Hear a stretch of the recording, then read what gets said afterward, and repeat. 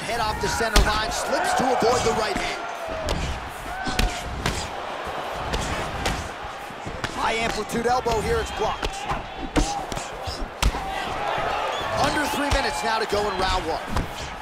So just over 20. Oh, and there it is, maybe the seminal blow, DC. This might be the biggest shot of this entire fight.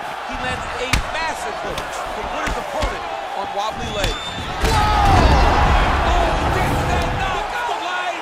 He tasted the knockout line! He's done, he's done! Oh my goodness, what a fight. Just an absolutely gorgeous shot to spell the end for his opponent. Crowd is absolutely loving it.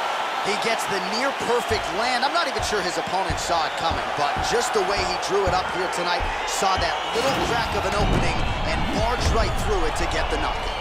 Well, another highlight for the real DC as we look back at that scintillating